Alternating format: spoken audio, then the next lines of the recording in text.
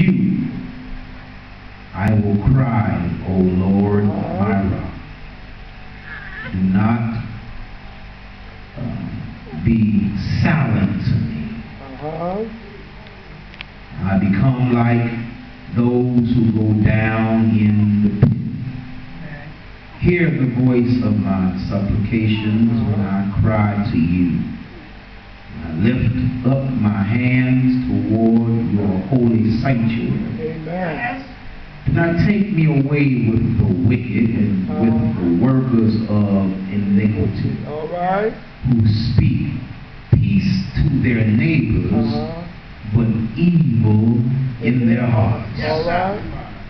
Give them according to their deeds and according to the wickedness of their endeavors. All right. Give them according to the work of their hands.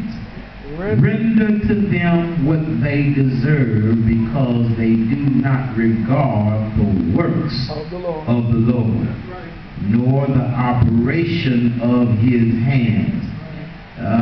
He shall destroy them and not build them up. Now let's go to verse number 6. All right. Blessed be the Lord, because he has heard the voice of my supplications. The Lord is my strength and my shield.